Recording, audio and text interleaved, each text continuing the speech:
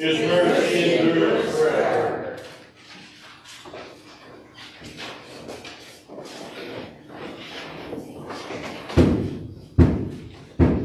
Bow down before the Lord.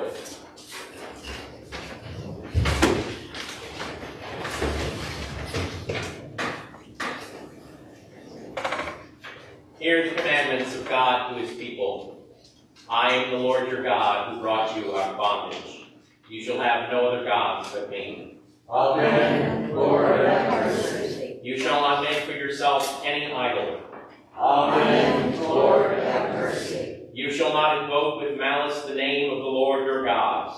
Amen. Lord, have mercy. Remember the Sabbath day and keep it holy.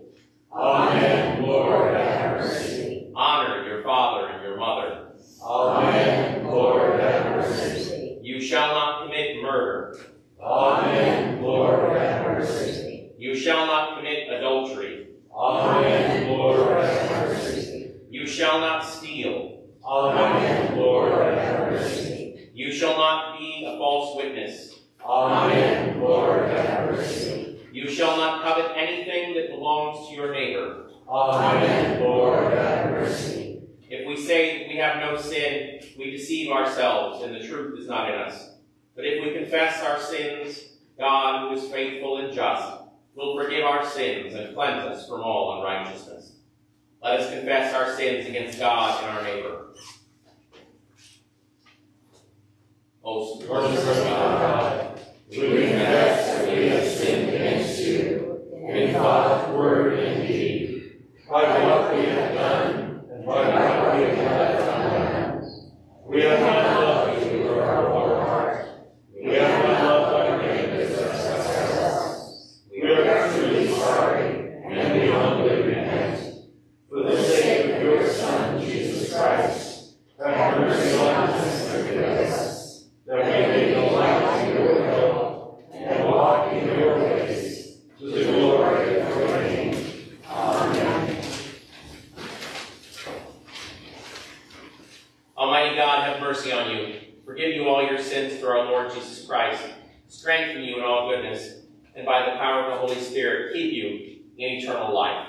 Amen. Lord, have mercy. Christ have mercy. Lord, have mercy. The Lord be with you. And also with you. Almighty God, you know that we have no power in ourselves to help ourselves. Keep us both outwardly in our bodies and inwardly in our souls, that we may be defended from all adversities which may happen to the body, and from all evil thoughts which may assault and hurt the soul.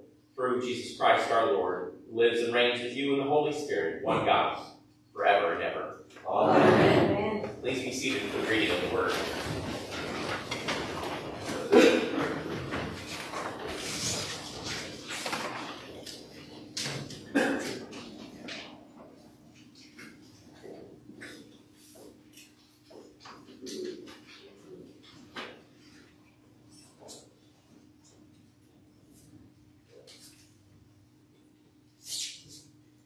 A reading from the book of Exodus.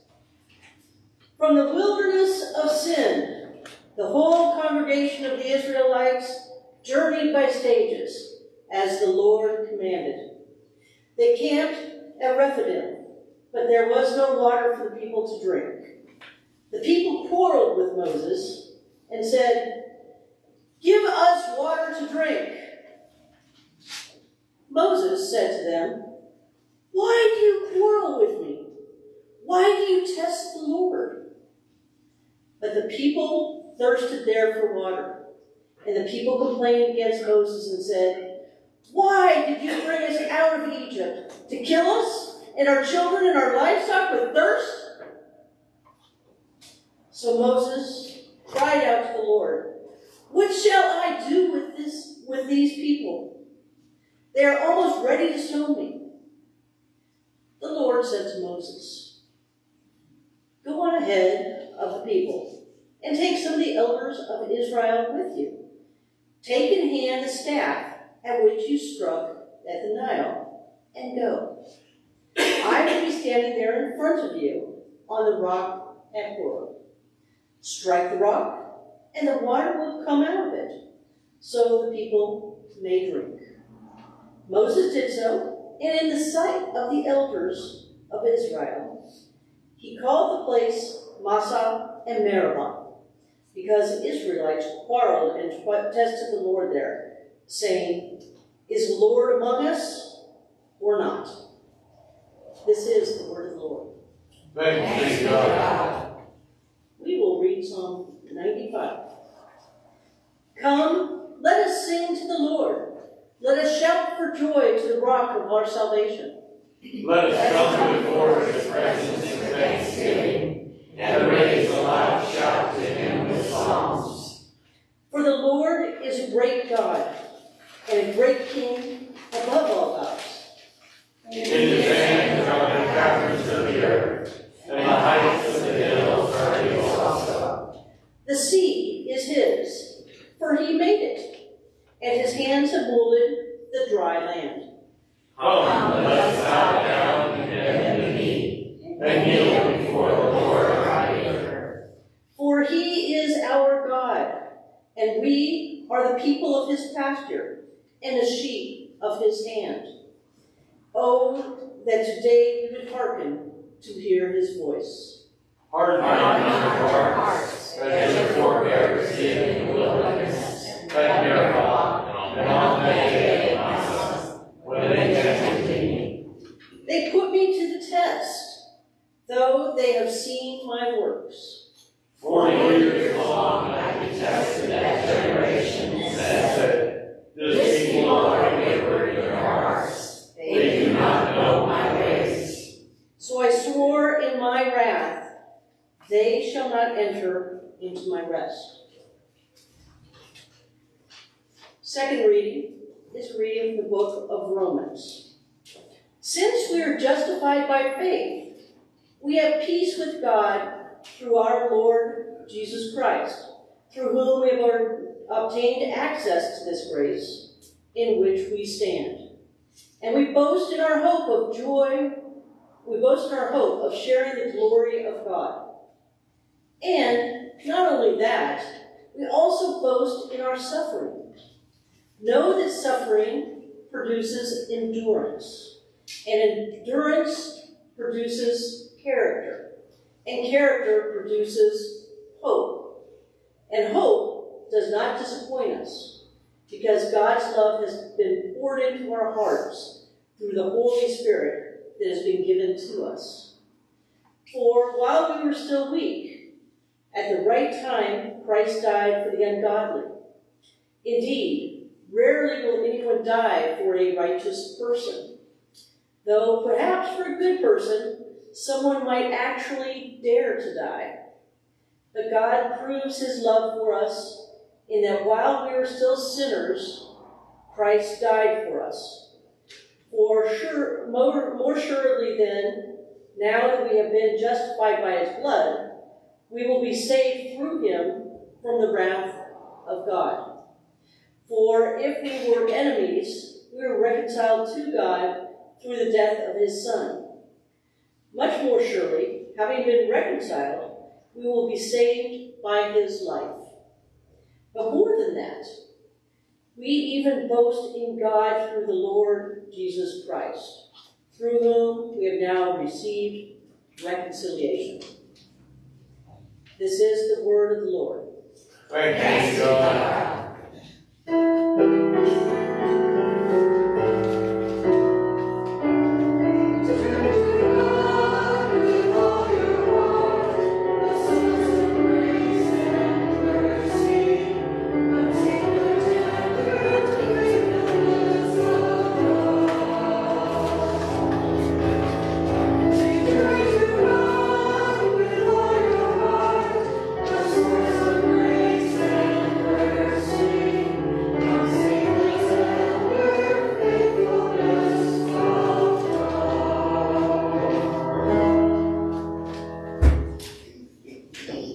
The Holy Gospel of our Lord and Savior Jesus Christ, according to John. Glory to you, Lord Christ. So Jesus came to a Samaritan city called Sychar, near the plot of ground that Jacob had given to his son Joseph. Jacob's well was there, and Jesus, tired out by his journey, was sitting by the well. It was about noon. A Samaritan woman came to draw water, and Jesus said to her, "Give me a drink." His disciples had gone to the city to buy food. The Samaritan woman said to him, "How is it that you, a Jew, ask a drink of me, a woman of Samaria?" Jews do not share things in common with the Samaritans. Jesus answered her, "If you knew the gift of God and who it is that is saying to you, 'Give me a drink,' you would have asked him, and he would have given you living water." The woman said to him, "Sir, you have no bucket, and the well is deep. Where do you get that living water? Are you greater than our ancestor Jacob, who gave us the well, and with his sons and his flocks drank from it?" Jesus said to her, "Everyone who drinks of this water will be thirsty again, but those who drink of the water that I will give them will never be thirsty. The water that I will give will become in them a spring of water gushing up to eternal life." The woman said to him, "Sir, give me this water, that I may never be thirsty or have to keep coming here to draw water." Jesus said to her, "Go, call your husband and come back." The woman answered him, saying, "I have no husband." Jesus said to her, "You are right in saying, 'I have no husband,' for you have had 5 husbands, and the one you have now is not your husband. What you have said is true." The woman said to him, "Sir, I see that you are a prophet. Our ancestors worshipped on this mountain, but you say that the place where people must worship is in Jerusalem." Jesus said to her, "Woman, believe me, the hour is coming when you will worship the Father neither on this mountain nor in Jerusalem. You worship what you do not know. We worship what we know, for salvation is from the Jews. But the hour is coming, and is now here, when the true worshippers will worship the Father in spirit and truth. For the Father seeks such as these to worship him. God is spirit, and those who worship him must worship in spirit and truth." The woman said to him, "I know that Messiah is coming, who is called Christ. When he comes, he will proclaim all things to us." Jesus said to her, "I am he, the one who is speaking to you." Just then his disciples came. They were astonished that he was speaking with a woman, but no one said, "What do you want?" or "Why are you speaking with her?" Then the woman left her water jar and went back to the city. She said to the people, "Come and see a man who told me everything I have ever done. He cannot be the Messiah, can he?" They left the city and were on their way to him. Meanwhile, the disciples were urging him, "Rabbi, eat something." But he said to them, "I have food to eat that you do not know about." So the disciples said to one another, "Surely no one has brought him something to eat." Jesus said to them, "My food is to do the will of him who sent me, and to complete his work. But do you not say, 4 months more, then comes the harvest? But I tell you, look around you. See how the fields are ripe for harvesting. The reaper is already receiving wages, and is gathering fruit for eternal life, so that the sower and reaper may rejoice together. For here the saying holds true, one sows and another reaps. I sent you to reap that for which you did not labor. Others have labored, and you have entered into their labor." Many Samaritans from that city believed in him because of the woman's testimony. "He told me everything I have ever done." So when the Samaritans came to him, they asked him to stay with them, and he stayed there 2 days. And many more believed because of his word. They said to the woman, "It is no longer because of what you said that we believe, for we have heard for ourselves, and we know that this is truly the Savior of the world." The Gospel of the Lord.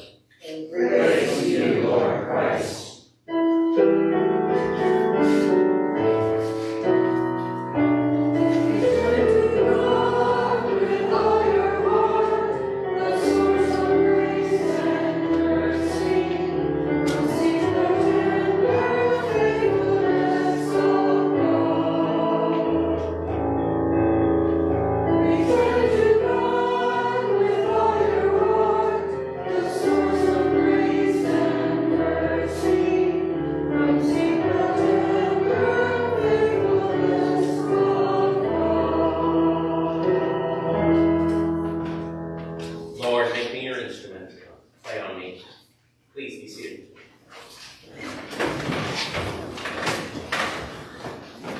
Today's gospel story about Jesus and the Samaritan woman at the well only appears in John's gospel.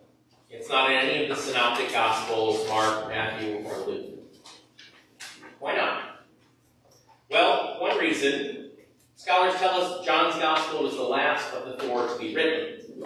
And it's coming about 50 years after Paul's controversy with the church in Jerusalem about Gentile converts.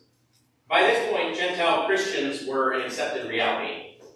This gospel is being written in a time where salvation is seen as open to all. So John casts about and finds a story that would be especially relevant to these Gentile converts. Not that John is creating the story out of whole cloth. We know from all the Gospels, they give us qualifiers saying Jesus did many more things than these. We also know that the first few Gospels were much more focused on the salvation of the Jews as God's chosen people. John's Gospel, coming 50 years after the controversy with Peter and Paul, is, at this point, Gentile Christians are making up a fairly large part of the church, maybe even the majority, scholars believe. Paul planted somewhere between 14 and 20 churches on his missionary voyages. So it would make sense that John, in his gospel, would be scanning through all the stories he knew about Jesus to see which ones might speak truth to these Christians who had come from a non-Jewish background.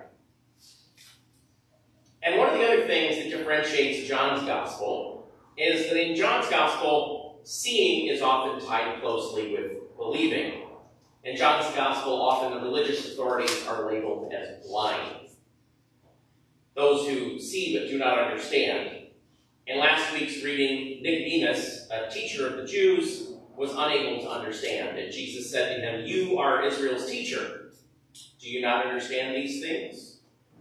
Nicodemus was so focused on knowing that he didn't understand. In this story, though, we have the story of a woman who is not Jewish, who says, "I see you are a prophet," after speaking with Jesus for just a few minutes. Her seeing is her believing, and belief brings you to truth in John's Gospel. Some of you may have heard of Nadia Bolz-Weber. She's a celebrity pastor in the Evangelical Lutheran Church of America. She's tattooed, has a lot of jewelry, swears a lot. People love her.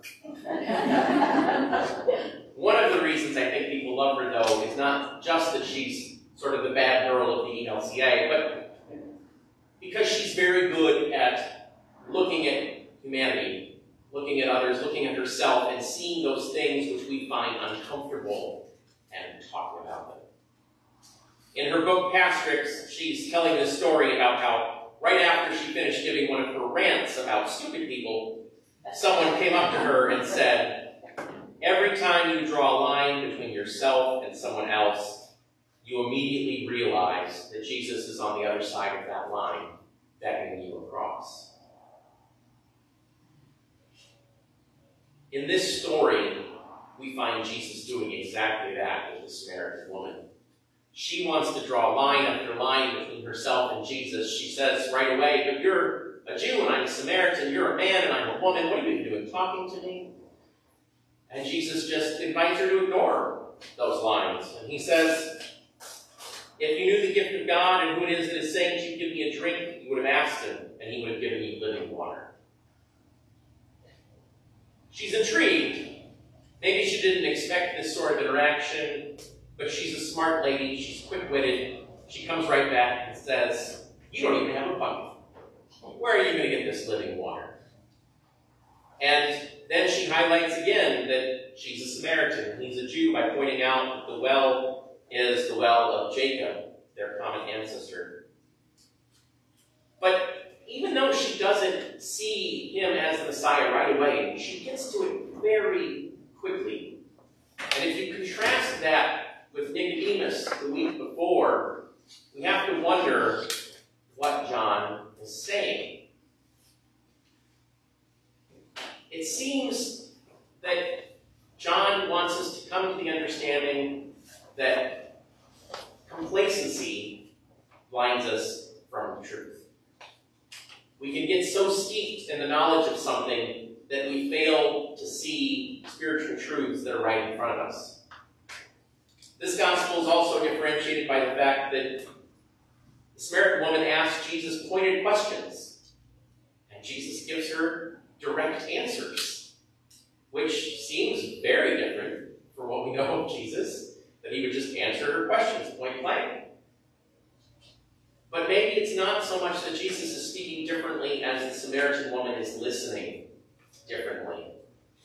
She's not listening like the Jewish authorities who are trying to reconcile Jesus with all of this stuff that they know about the Messiah. She's just open to hearing what he has to say.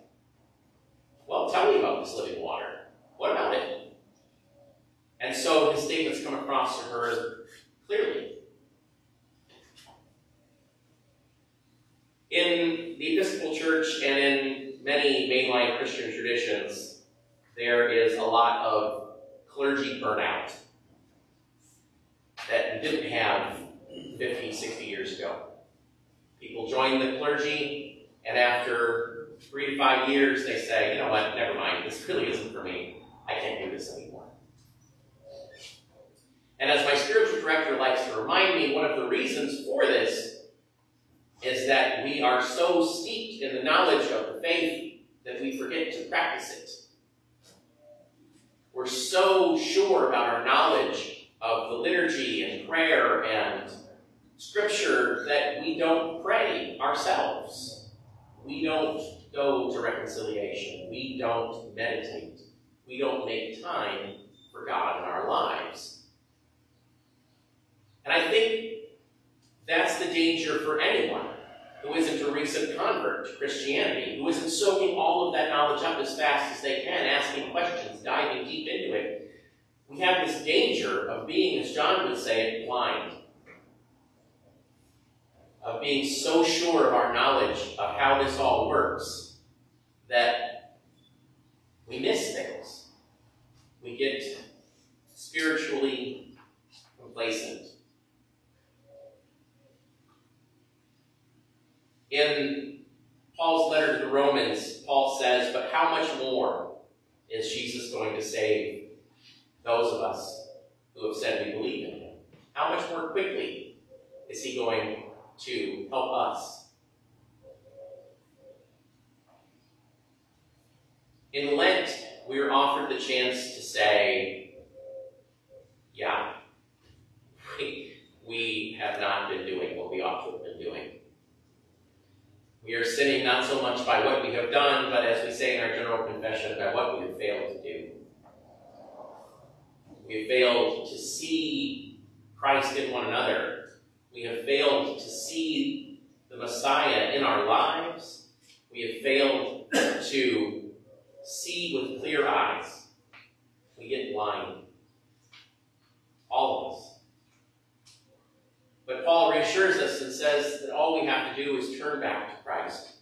Christ will save us. I think it's important that we get this reading in John about the Samaritan woman every Lent, because it reminds us how strong the faith of a convert can be. The Samaritan woman believed almost instantly, and she ran back to her town. And because of her conviction, she brought many more people back to Jesus, and they believed too. And she had no expectation of being believed. This woman was a social outcast.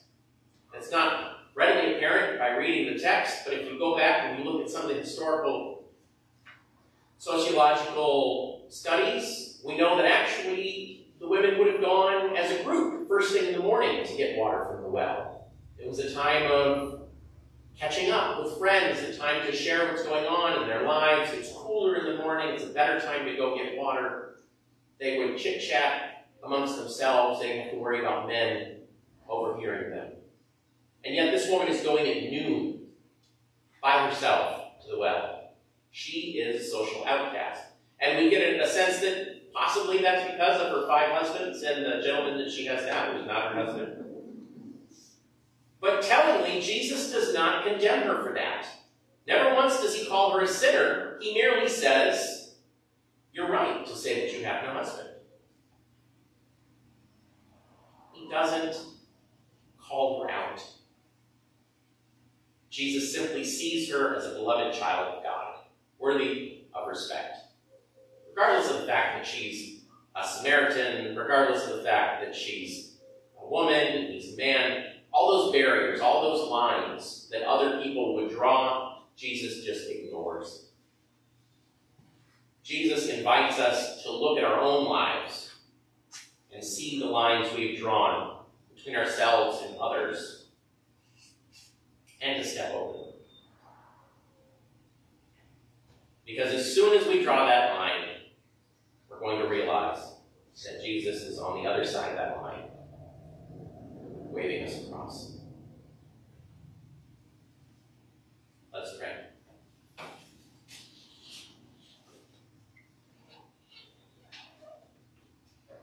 Lord Jesus, send your Holy Spirit among us. Give us your wisdom. Help us to see with your eyes one another. Help us to see without judgment, each of us as beloved children of God. Help us to recognize all of the times in our own lives where we have failed to do what we ought, and realize that all we need to do to be in right relation with you is to turn back. In your name we pray. Amen.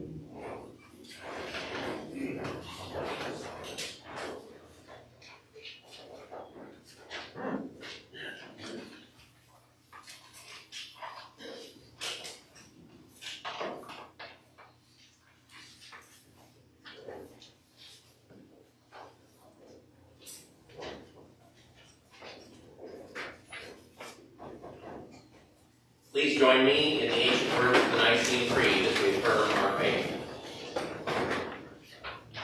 We believe in one God, the Father, the Almighty, maker of heaven and earth, of all that is seen and unseen.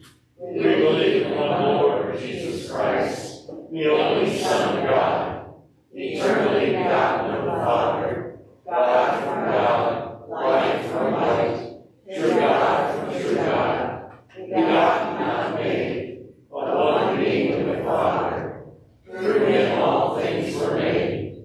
For us and for our salvation, he came down from heaven. By the power of the Holy Spirit, he became incarnate from the Virgin Mary, and was made man. For our sake he was crucified under Pontius Pilate. He suffered death and was buried. On the third day he rose again, in accordance with the Scriptures. He ascended into heaven, and is seated at the right hand of the Father. He will come again in glory to judge the living and the dead, and his kingdom will have no end. We believe in the Holy Spirit, the Lord and giver of life, who proceeds from the Father and the Son. With the Father and the Son he is worshipped and glorified. He has spoken through the prophets. We believe in one holy Catholic and Apostolic Church.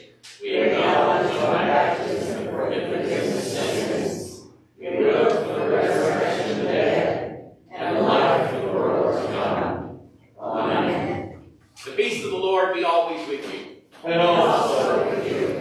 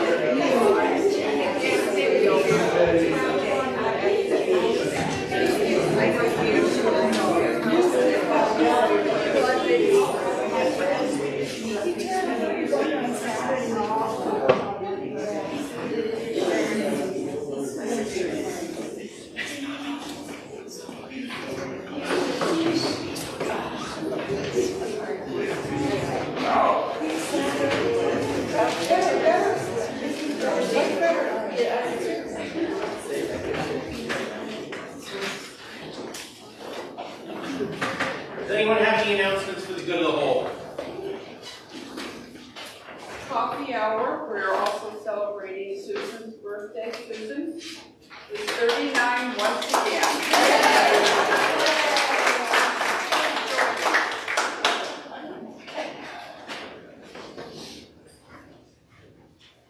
Hello, I'm Suzanne, the head of the crafters, and I have an announcement. As of next week, we're going to start selling potted daffodils. We have crosses, little purses, and oven aprons are going to be on sale. So please come to Burton Hall after service and look at all the goodies that we've made for you to purchase for Easter. Thank you.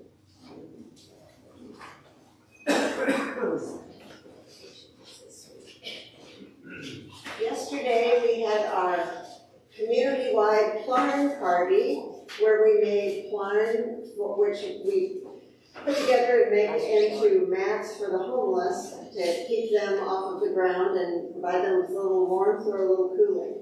There were 86 people from various churches and people who don't go to church came and made Plarn.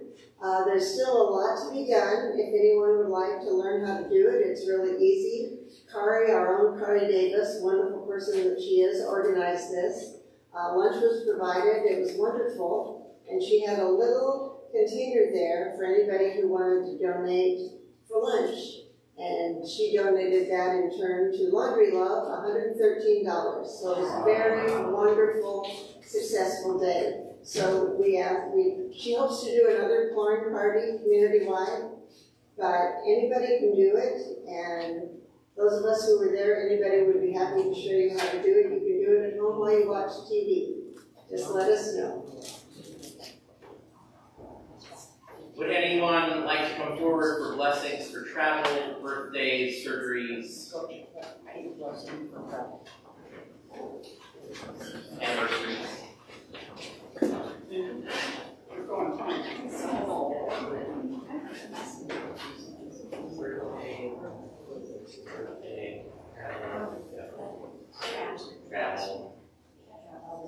Travel. All right. We've got a travel side and a birthday side. I love it. All right. Blessings are a community event, so if you all would extend your hands, thank you. Oh God, our Heavenly Father, whose glory fills the whole creation and whose presence we find wherever we go, preserve those who travel, surround them with your loving care, protect them from every danger, and bring them in safety to their journey's end, through Jesus Christ our Lord. Amen. Watch over Eleanor and Susan, O Lord, as their days increase. Bless and guide them wherever they may be. Strengthen them when they stand. Comfort them when discouraged or sorrowful. Raise them up if they fall. And in their hearts may thy peace, which passeth understanding, abide all the days of their life. Through Jesus Christ our Lord. Amen.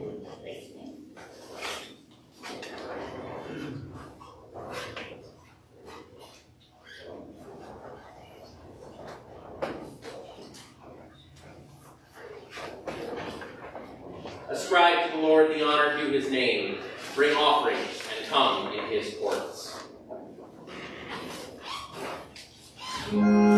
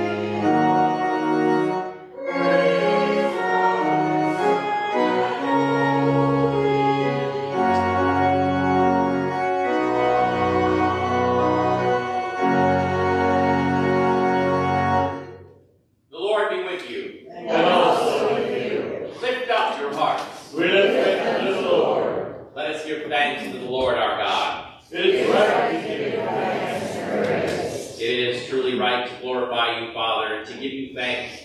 For you alone are God, living and true, dwelling in light inaccessible from before time and forever.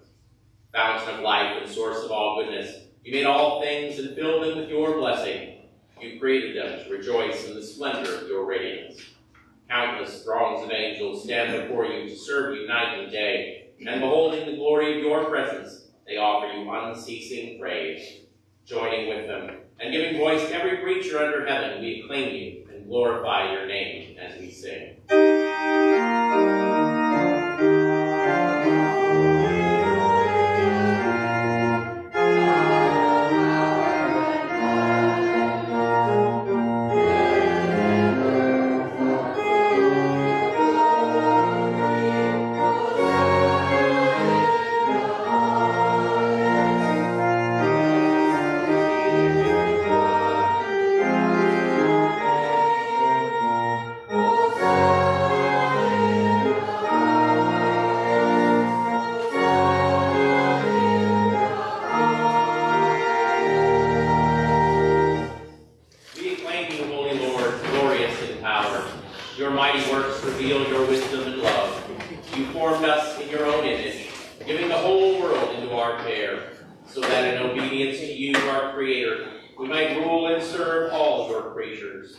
When our disobedience took us far from you, you did not abandon us to the power of death. In your mercy you came to our help, so that in seeking you we might find you. Again and again you called us into covenant with you, and through the prophets you taught us to hope for salvation. Father, you loved the world so much that in the fullness of time you sent your only Son to be our Savior. Incarnate by the Holy Spirit, born of the Virgin Mary, he lived as one of us, yet without sin. To the poor he proclaimed the good news of salvation, to prisoners freedom, to the sorrowful joy. To fulfill your purpose he gave himself up to death, and rising from the grave, destroyed death, and made the whole creation new. And that we might live no longer for ourselves, but for him who died and rose for us, he sent the Holy Spirit, his own first gift for those who believe, to complete his work in the world, and to bring to fulfillment the sanctification of all.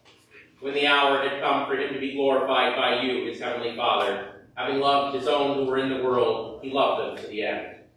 At supper with them he took bread, and when he had given thanks to you, he broke it, and gave it to his disciples, and said, "Take, eat, this is my body, which is given for you. Do this for the remembrance of me."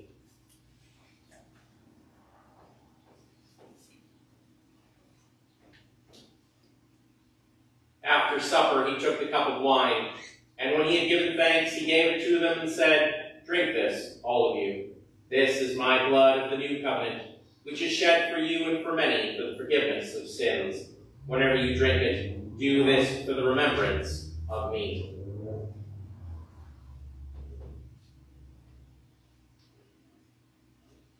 Father, we now celebrate this memorial of our redemption, recalling Christ's death and his descent among the dead, proclaiming his resurrection and ascension to your right hand, awaiting his coming in glory, and offering to you, from the gifts you have given us, this bread and this cup. We praise you and we bless you. We praise you, we bless you, we give thanks to you, and we praise to you, Lord our God.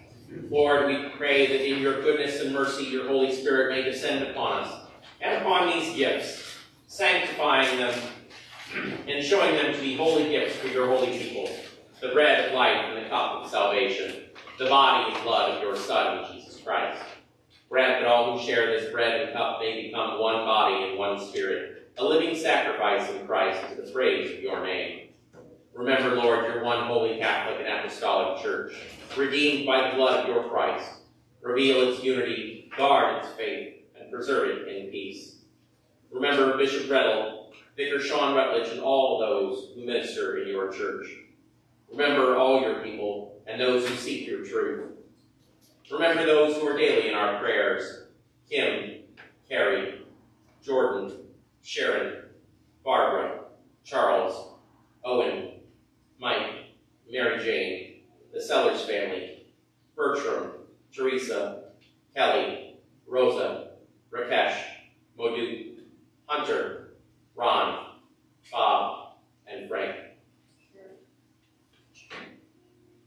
Remember all who have died in the peace of your Christ, and those whose faith is known to you alone, including Michael Kinney, Walt Sellers, Frank Donaldson, Willie Welch, Houston McGee, Alvin Smith, Andy, Virgil Cannon, Mary Albert, Robert Fogel, and Lou Myrick. Bring them into the place of eternal joy and light.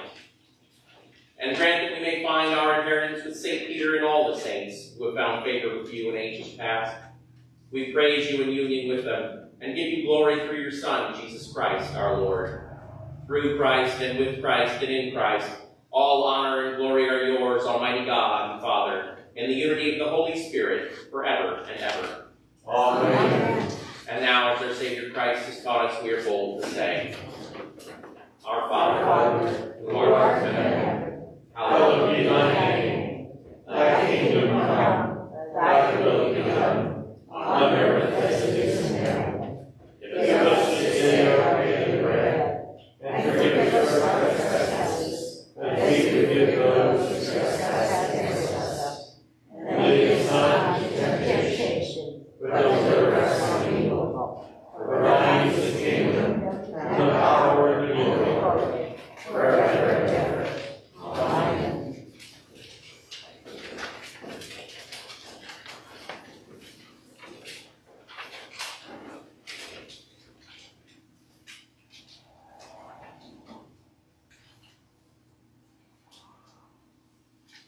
This is the true bread which comes down from heaven and gives life to the world. Whoever eats this bread will live forever. Lamb of God, you take away the sins of the world. Have mercy on us. Lamb of God, you take away the sins of the world. Have mercy on us. Lamb of God, you take away the sins of the world. Grant us your peace. The gifts of God to the people of God. Take them in remembrance that Christ died for you, and feed on him in your hearts by faith with thanksgiving.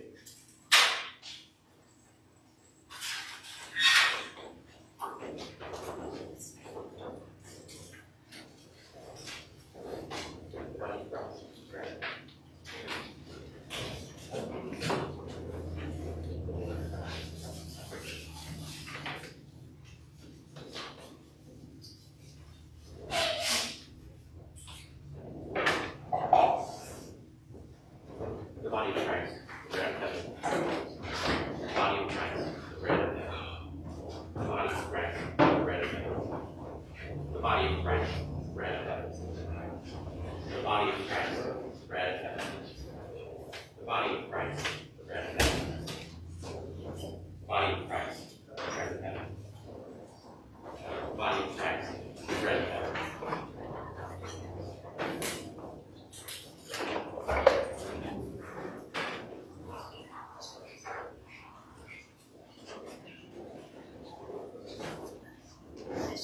The body of Christ is the bread of heaven. The body of Christ, the bread of heaven. The body